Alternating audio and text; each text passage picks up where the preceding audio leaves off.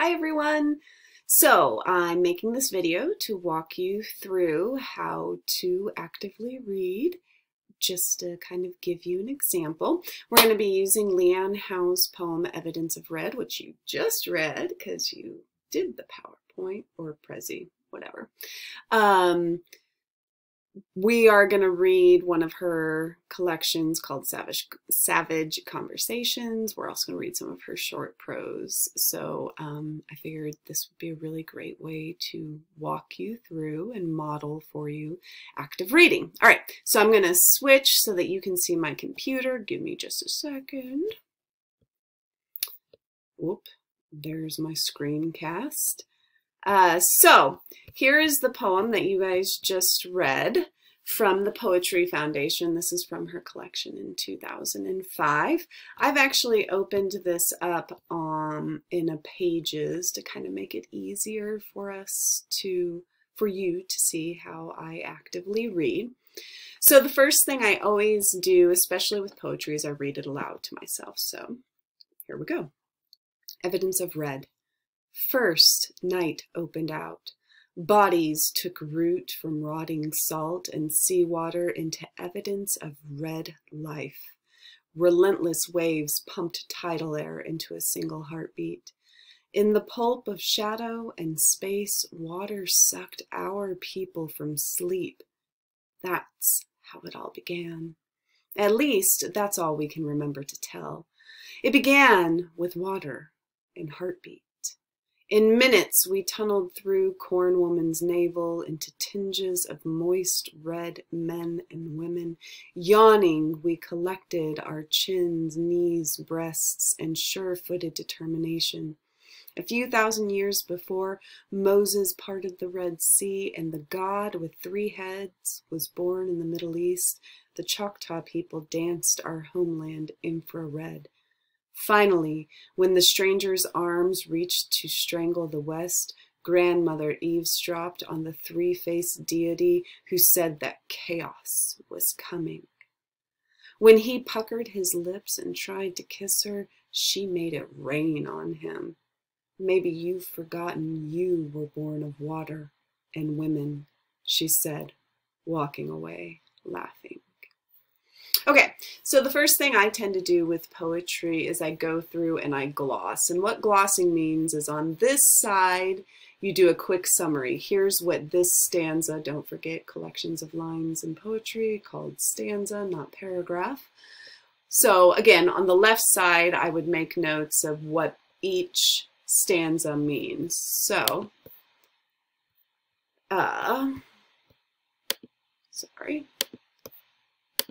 So I'd make a note, okay, this is the beginning of life for red people. The stanza shows readers how life began, right? Okay, so here, let's do it for each one.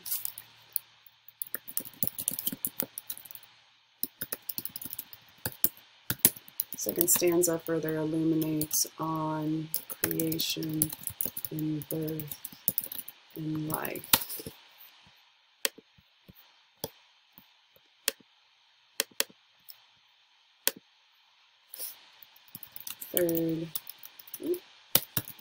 Third stanza shows humans forming and how they came to be how they are.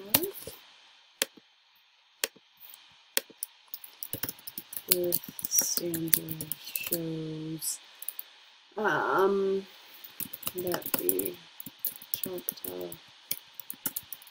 people lived longer than the 3-headed religion, and that the people valued homeland. Right? Okay?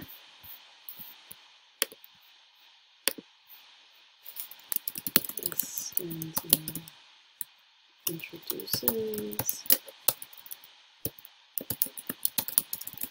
grandma, and sorry everybody, and the three-faced deity, and shows the conflict betwixt. Betwixt is one of my favorite words, just so everyone knows. The two.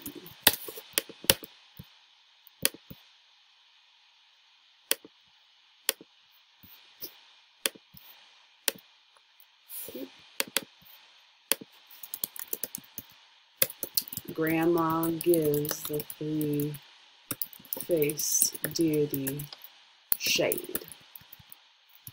In other words, she flexes her authority. Right. So the left side is really all about just what each stanza is about. Then on the right side, if I were handwriting this, I would write and identify the themes, the motifs, any of the literary devices, symbols, archetypes, all of that. So in an effort to kind of make it simpler for you guys to follow, what I'm just going to do is go through and highlight things that are of interest to me or that I think are important. So salt is important, salt of the earth, these kind of things. And then we also have water.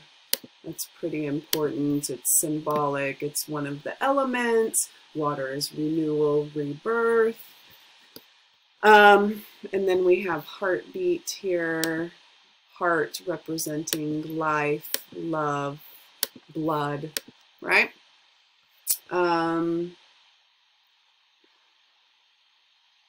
I would probably, the evidence of red here, we've got that red, that blood color again.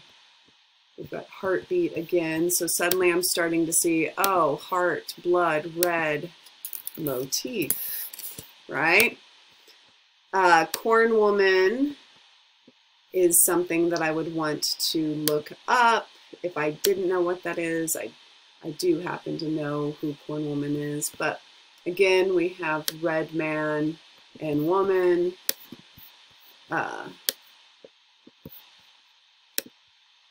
Red men, red women, evidence of red, right? We've got timeline, which establishes the depth of Moses. Immediately, we should be going to Judaism and Christianity. The three-headed, the God with three heads.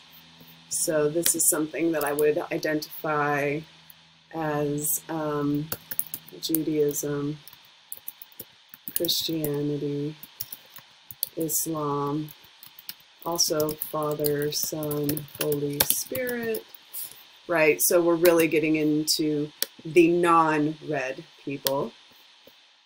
And here we have, again, red, right? So that red is motif. That's really important here.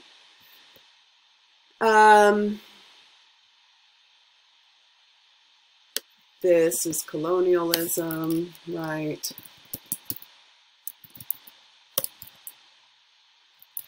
Conquerors, strife, threats, and yet grandmother, she's just laughing, right? She made it rain on him, so again we've got water. So here, once I'd finish, I'd be thinking about, okay, what is the theme? What are the motifs? We've got water, we've got red, and red manifesting in different ways. And so ultimately we come to the conclusion, oh, this is a creation story, but also a battle story, right? It's the creation of the Choctaw people. Here's how they came to be. Here's who they were. Then the conflict, the threat of the three-headed deity, which lets us know it's about the Europeans and colonialism, but that the red people, the evidence of red is still there, still strong. They did not just roll over. In fact, they laughed in the face, right? And they continue to laugh. They continue to exist. So that's kind of the way that I would start breaking it down. And then once I did all of that, motifs, themes, symbols, all that you just watched me do, I'd sit down and be like, okay, so what does this ultimately mean? I'm going to leave that for you because this is going to be part of the discussion board. But you've kind of got to start here. All right? So you've kind of watched me do this. Hopefully that helps. If not, we will figure out what to do next. All right. Talk to you soon.